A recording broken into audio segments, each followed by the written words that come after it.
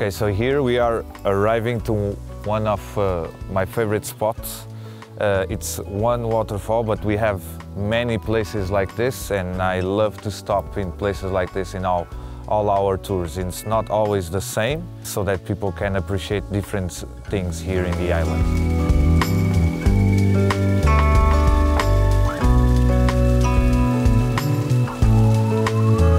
This is one of the cool things about private and slow tours, is that we can come, we relax, no rush, and if you are enjoying, we just leave whenever you wish.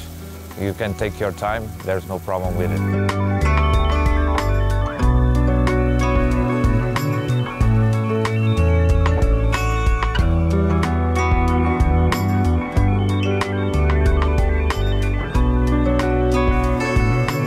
In our tours, we always have the opportunity to relax, slow down, to read a book, to paint, to connect with nature, and always in beautiful places like this.